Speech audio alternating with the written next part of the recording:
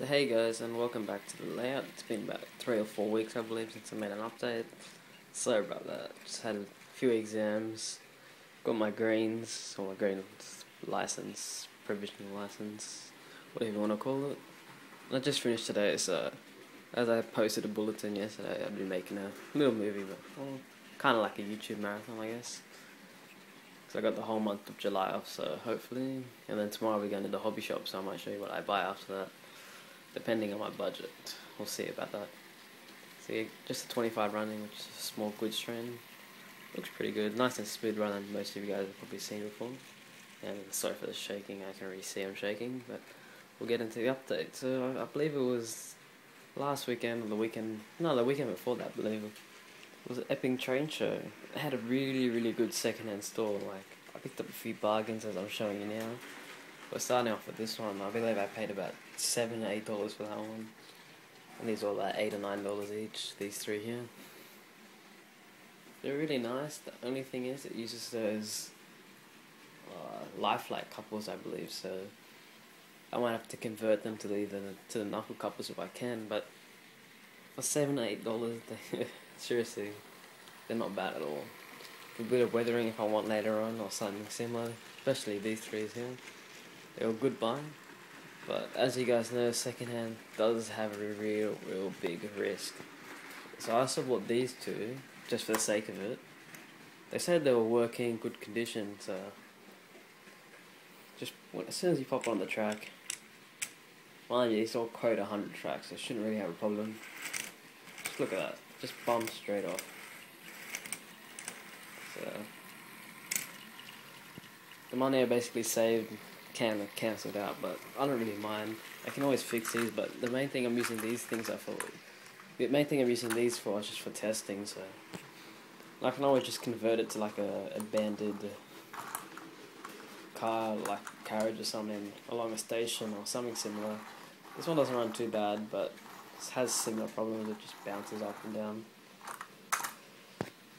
So yeah, Epping Shoals was pretty good actually. I would recommend it to anyone just starting the hobby and all that. So I already had that one. I got this one as well. I actually need to get the top load for it, which I will pick up tomorrow as well.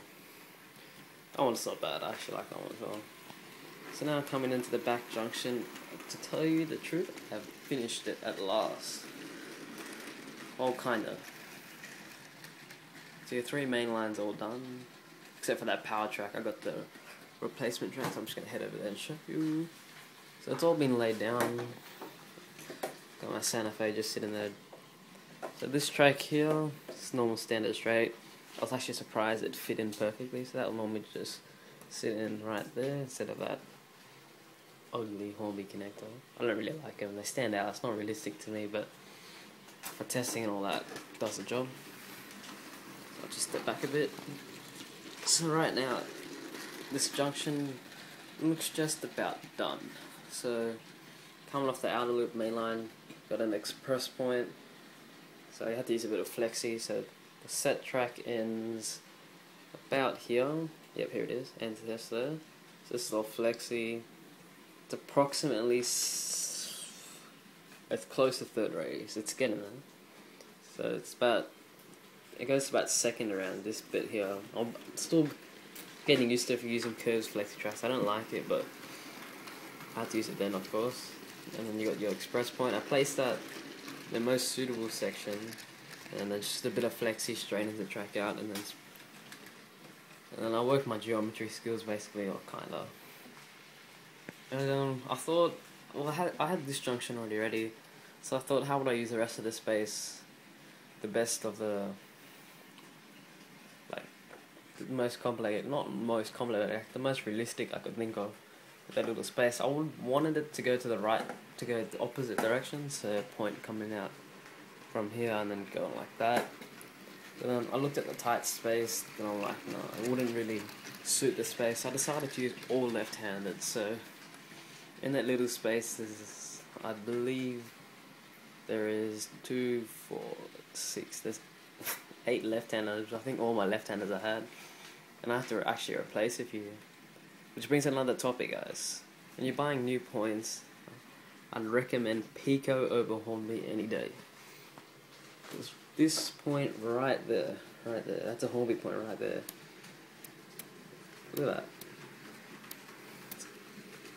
No contacts there whatsoever. So I'm gonna have to chuck that point in the bin tomorrow as soon as I get my new point. Compared to these these Pico ones, these Pico ones, stunning. Spring, I reckon, will have a longer lifetime. It's the first time I ever used these Pico ones, and to tell you the truth, they're a lot cheaper as well. I think every 10 points I buy, I basically get a free Pico one. So I saved a good amount of money just switching to Pico.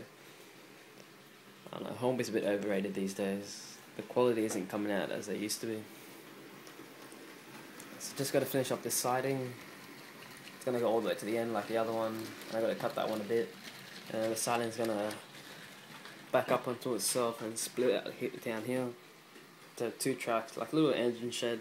Not quite, won't really be an engine shed, but basically I want to fit one British shunter and one American shunter on this side here, and then maybe like one of my steam locos or something sitting on the smaller siding, which will easily fit there. Plenty of room, and I already got the point for that. Just gotta finally tack that section down. And then over here, this is coming out pretty good. I'm not really tacking this area down so soon, not until I get an industry. So there's no point tacking it down and I have to remove the track and then fix it up for my industry. So that's just there for temporary, and I'm just testing it out. And trains do work there, except for that point right there. The trains just trip over that point, so it basically trips over and then creates a short circuit over here, which really annoys me. It's that beeping sound from the system. I don't know if it's a safety thing, but it really ticks me off. As you guys, I just got some carriages sitting there. See, there's a point sitting under that carriage there, which leads out to a similar thing over here, but all of it will just lead out straight here. So maybe an engine could be refueling on this side, and then maybe something small on this side. I'm not sure yet, depending on my budget. And I've done a bit of work on this side. The only thing is, this is first radius. You're probably thinking, why have you used first radius? Well, if you think about it, fourth, third, second. If I do second on that one, I'd be literally sitting against that track here. So this track, I'd literally be sitting so close to the edge over there. So, and I don't really mind using first radius, only because mainly only engines will be heading to that side. And these days, all engines, as long as your tracks joints are nice and good, which most of them are, but I'm thinking of using FlexiTrack over there after I get some streamlined track, because they're a lot better for the curves. That way it's like it will end up being about 2 pieces, but instead of having about 8 pieces, what I think it is at the moment. It's always better to have less joints. I don't know if you guys have heard that one before, but the less joints you have, the less chance of the train's going to derail. Because these days, trains derail on the small gaps that you have. So, and if you don't clip in the 2 tracks together, you get a little bit of bump. So that's not always good. So on this side here, as you can see, the track comes all the way around. And I have this curve point for a while. I was thinking, where can I use it? But it fits nice over there. So I might be moving it up a bit so it's nice and flush. So I don't know if you guys can see that, but that's not really straight. So I was going to flick points out. The points on this way wouldn't really line up and all that, so I still got to work that out. So I'm probably going to use Streamline FlexiTrack right there for that reason, that way I can align that point nice and easily. And then this section here will be the station terminus, so only maybe 1 or 2 trains probably get stuck there because of that first radius, but I highly doubt it. These days I've seen trains run on tighter radius and that, so I shouldn't have a problem. But overall, everything's coming along well. I'm starting to tack down everything today and tomorrow, and I'm going to probably start wiring it up so I can test all 3 loops. As you can see, I can only get power to 1 loop at a time, mainly because of these insulated joiners right here, because of the wiring of this one, which I'll get to maybe a couple of days when I get my wiring done. But this video is coming to an end. It's about 9 minutes long already, so I better conclude it before YouTube doesn't let me use it. So if you guys enjoyed, subscribe and all that. And yeah, video up tomorrow, see what I get tomorrow from the hobby store. Alright guys, talk to you later.